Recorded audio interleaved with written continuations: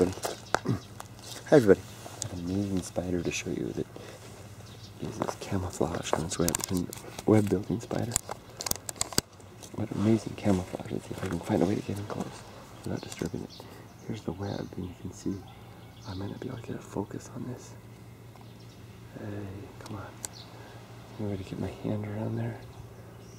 If I go back here, up here, how can I do this without disturbing the web? Maybe like this. That might do it. Okay, see the debris that the spider puts there? And you can see I'm using my hand as a focus back.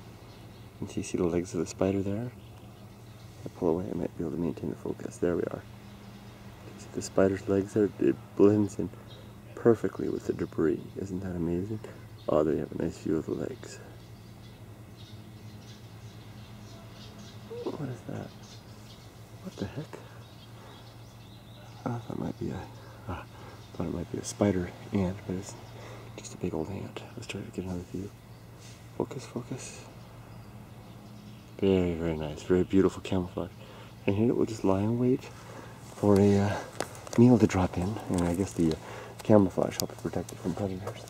Interesting. Take care. I think kind of looks like bird dropping, huh? That's the trick. Take care.